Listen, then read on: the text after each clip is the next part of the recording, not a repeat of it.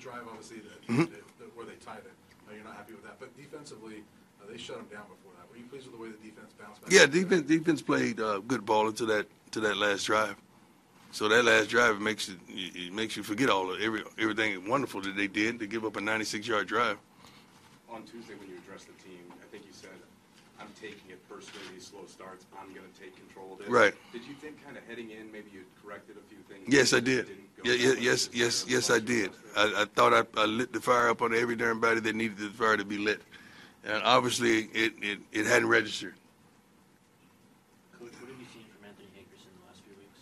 Hank is a dog, man. Hank is a great kid, runs the ball hard, keeps his shoulder down. I wish he could have came up with that catch at the end. We wouldn't be maybe a different tone in his whole press conference. But Hank's been a dog, man. He's been a valuable asset to what we're trying to accomplish.